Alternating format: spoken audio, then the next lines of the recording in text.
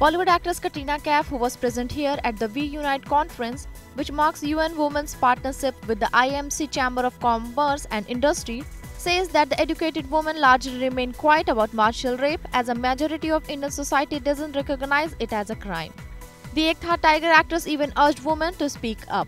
I know of educated women who remain silent in the face of violence because they are afraid to confront societal norms and have fingers pointed in their own direction. Especially when the majority of our society fails to recognize marital rape as a crime. I would urge more women to speak out. It is not okay to feel inferior or weak because we are not the weaker sex by any stretch of imagination. We may be more emotional, but that is what makes us caregivers and mothers. On the professional front, the actress was last seen in Nitya Mehra directorial Bar Bar Dekho opposite Siddharth Malhotra. IANS report.